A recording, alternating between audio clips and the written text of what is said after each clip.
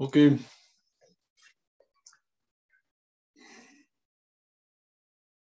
So this is, let me try and summarize our situation.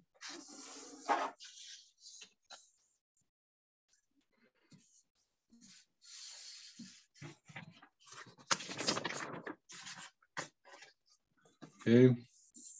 So we have a function, and the function f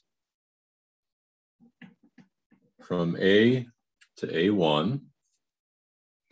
And we have B sitting inside A, and A1 sits inside B.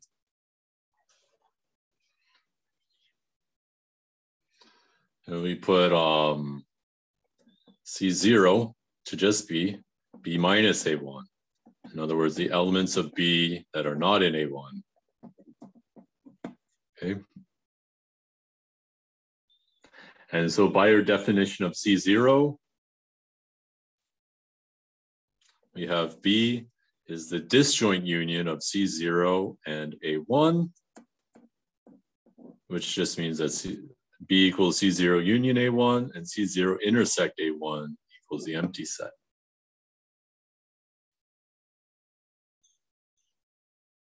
Okay.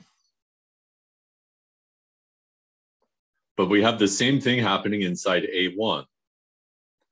So we also have C1 equals B1 minus A2. And so, let's see, we have B1 equals C1 union A2. C1 intersect A2 equals the empty set.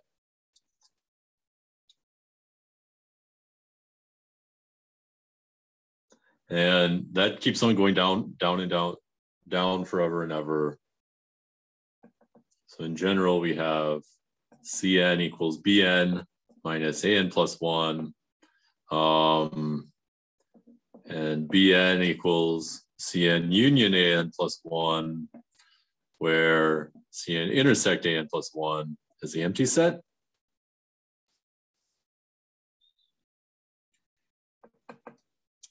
Like that. Okay. And how does this help us?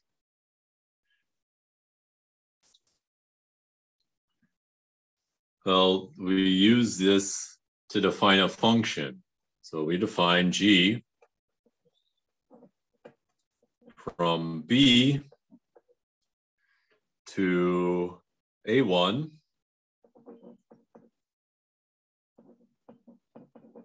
by the rule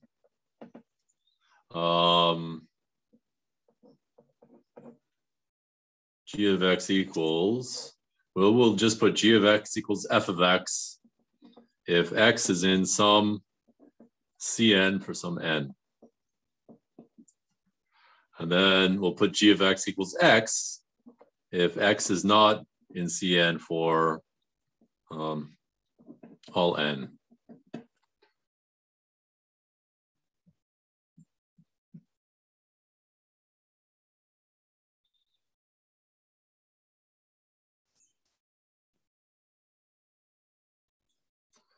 Okay, so we have to show that this is well-defined one-to-one and onto.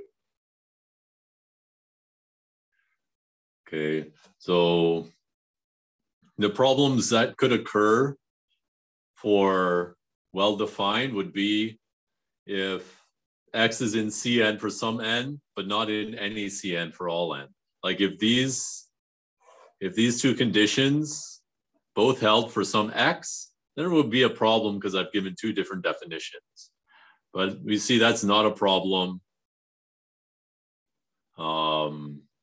Just by the way I've defined it, like this is like some condition, and I've just given the negation of that condition. Okay.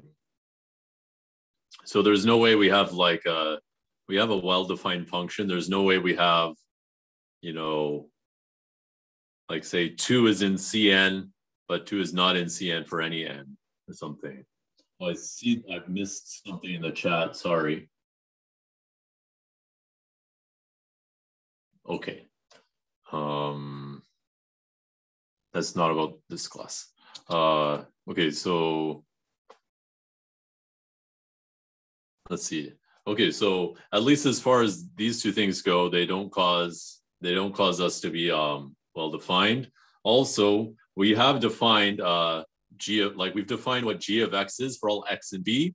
The problem is g of x always in A1? Okay, that would be our main obstacle. So to check if g is well defined, we need our main x and b.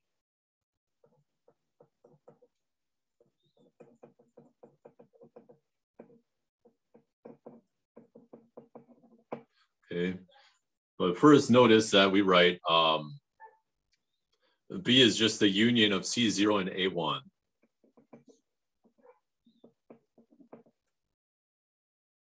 Okay.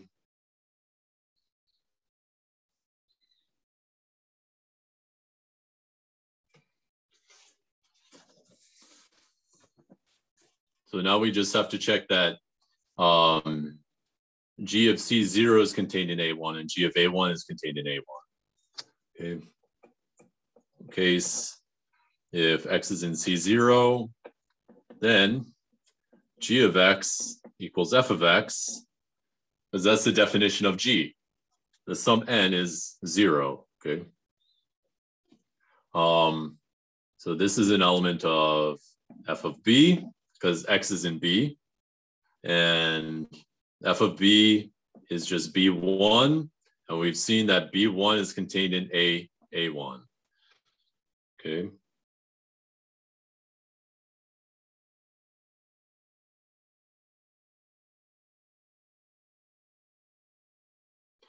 Okay, so if X is in C0, then F of X is in A1. Our other case is that X is in A1. Then G of X is either equal to X or F of X. But X is in A1 and F of X is in F of A1, which is contained in F of A, which equals A1. Okay, so in any case, if X is in A1, then G of X is also in A1.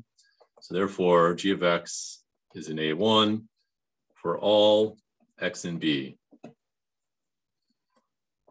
Okay, so now I have a function from B to A1, which is well defined, and I want to check, is it one-to-one and is it onto? Okay, first let's suppose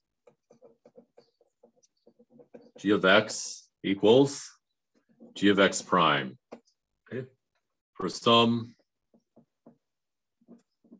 X and X prime in B. Okay, so there's two possibilities. Either they're both in some C, or they're both like they're not, or one is in some C and the other is not in any of the C's. Okay, so let's try and summarize the cases. X and our first case is X and X prime are not in any Cn where n is greater than or equal to 0. Okay, then the definition of G in this case is just that G of X equals X and G of X prime equals X prime.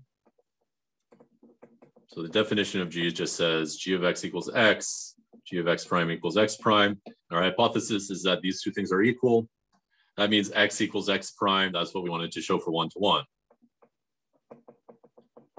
So in this case, where X and X prime are not in any of the Cn's, we see that G is one-to-one. The other case is that X is in Cn and X prime is in Cm.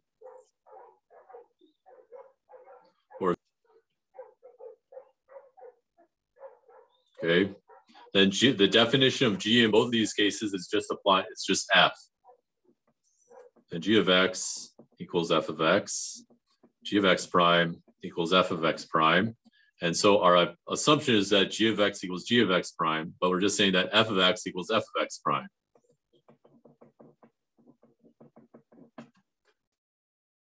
Okay. And F is, by our hypothesis, that F is a one-to-one and onto function. Sorry, it's not onto. F is one-to-one. So X equals X prime. Okay.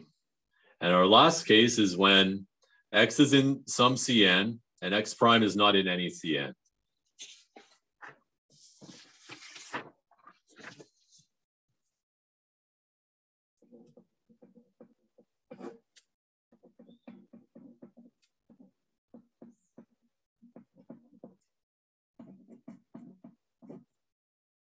So I'll just write it out. X prime is not in Cm for any M.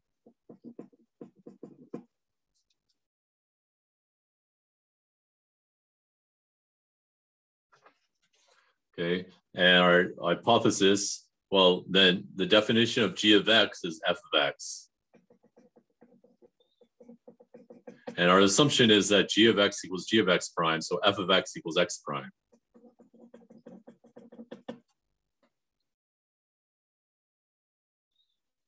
But we've shown that F of Cn is just Cn plus 1. So therefore, X prime is in Cn plus 1. This is a contradiction because it's not supposed to be in any Cn. This is a contradiction. Okay, so G, this is the last case to handle. So G is one-to-one. And what about onto? We want to show it's onto A1. So let Y be in A1.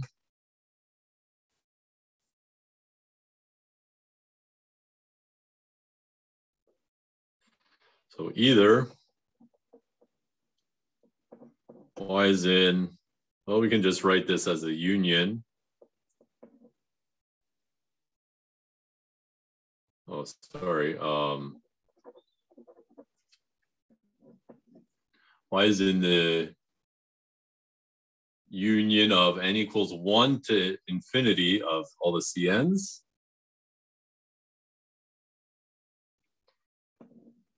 Or Y is not in that union.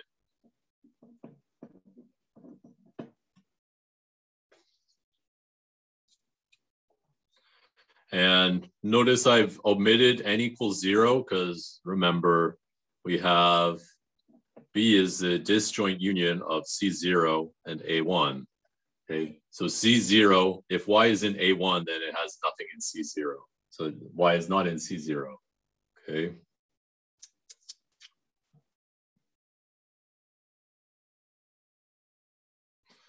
Okay, so if Y is in this union, that means it's in some particular Cn. So if Y is in Cn for some n, well, writing Cn is just f of Cn minus 1. Then, well, then there's some x in Cn minus 1 where f of x equals y.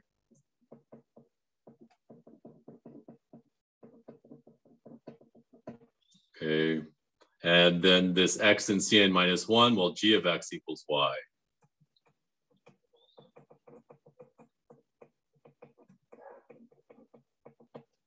Okay.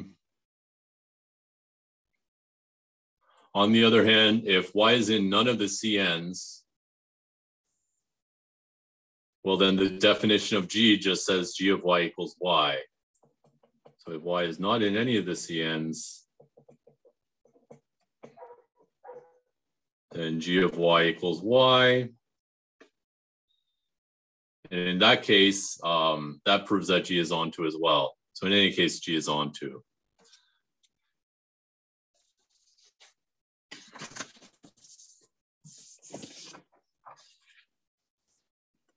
So G from B to A1 is 1-to-1 and onto.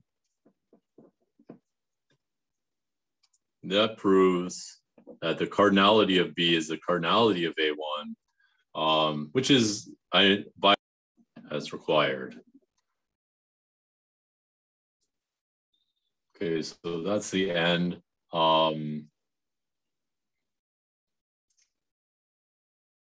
Of the Cantor-Schröder-Bernstein theorem.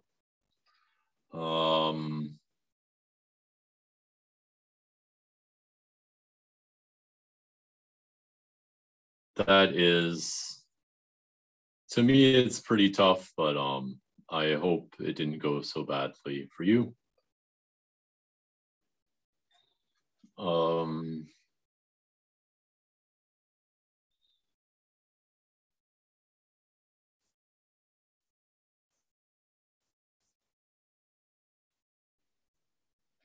So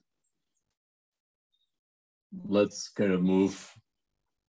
Before you take a break, I just want to remind you of kind of cardinality for finite sets, and then we can talk about a few of the properties of that. So at this point, what we have is we have this idea for cardinality, and it satisfies basically the same properties that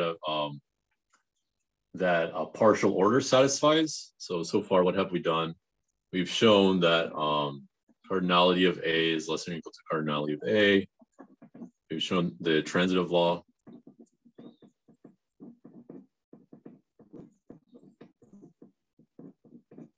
And then we've also shown that A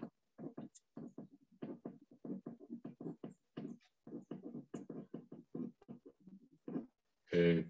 And this third part, that is the part that was, I would say, difficult. And then the other two parts are just like more about properties of one-to-one functions.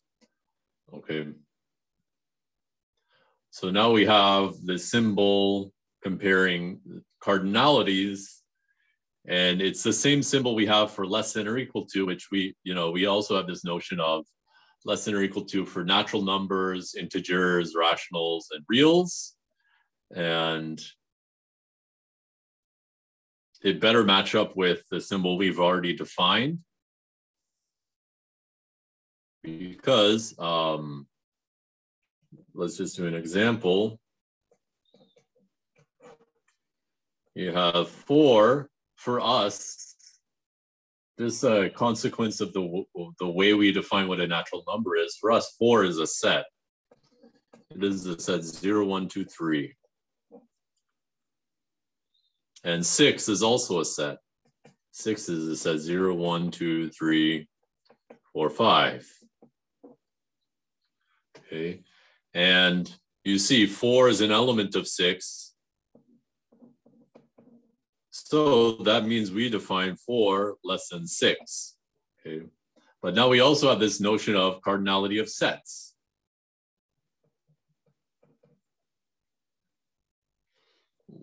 We need to also have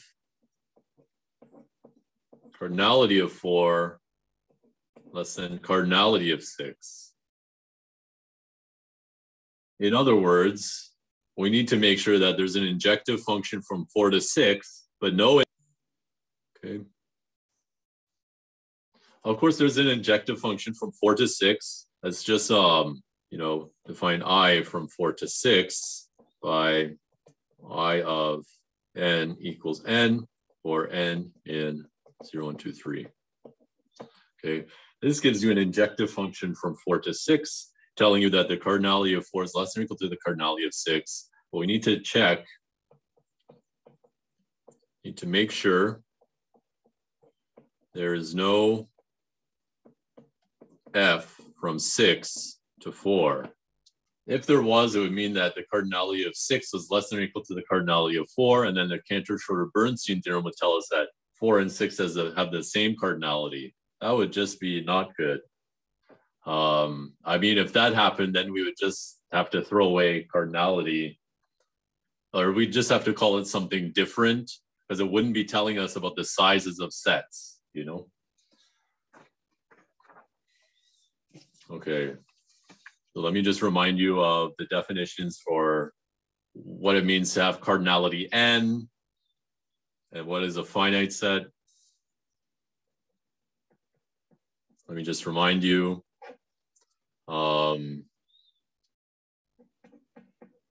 If f from a, or sorry, if f from n to a is 1-to-1 and onto, we say, or we write, we define the cardinality of a to be n. And we say a is finite.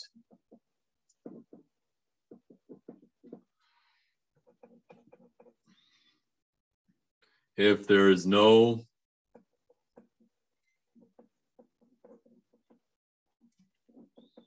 function f from n to a, no 1-to-1 and onto function f from n to a for any a, or for any n, we say a is infinite. Okay. In other words, we say a is infinite when it's not finite. Okay.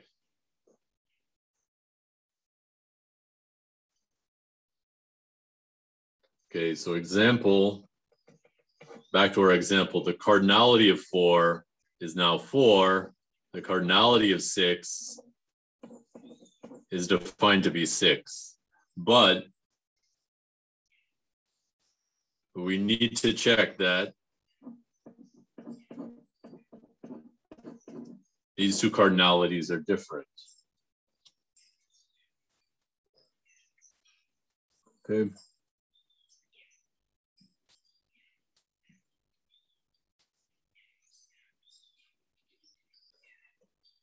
Okay, so I'll just, as a last thing before the break, I'll just write down this lemma, which helps us check this. Okay. Let's take a natural number.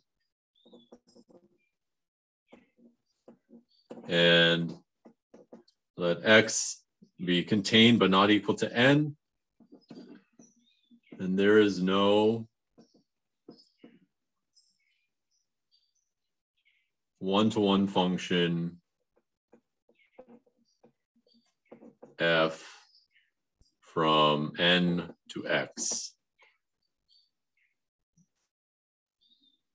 Okay.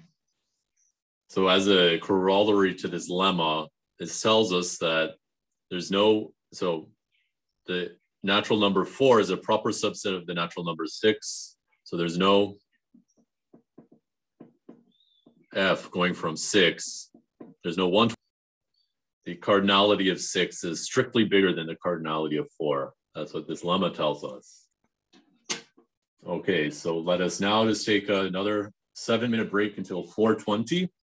We'll pick up with this lemma and more stuff about finite cardinality. So the next few things we have to talk about are like more cardinality about finite sets, and then countability and uncountability and things like that. Okay, so that's what's coming up. Okay, so see you guys in 7 minutes.